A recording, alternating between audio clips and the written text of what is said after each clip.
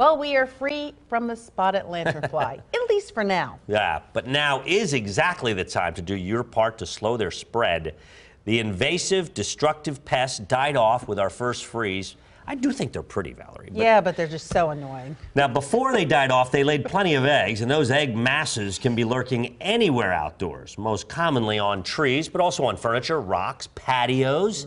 The egg masses look like a smear of mud or putty, so when you come across one, it's a big opportunity to make a difference for next year.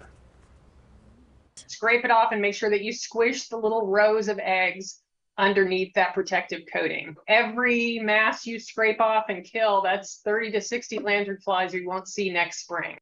So while some, including myself, consider them beautiful, by now most of us have grown to loathe those spotted lanternflies. They decimate trees and vines, causing massive damage to our state's agriculture industry. Officials say it's unlikely we'll completely eradicate them anytime soon, but destroying those egg masses when you see them can certainly cut down on their numbers.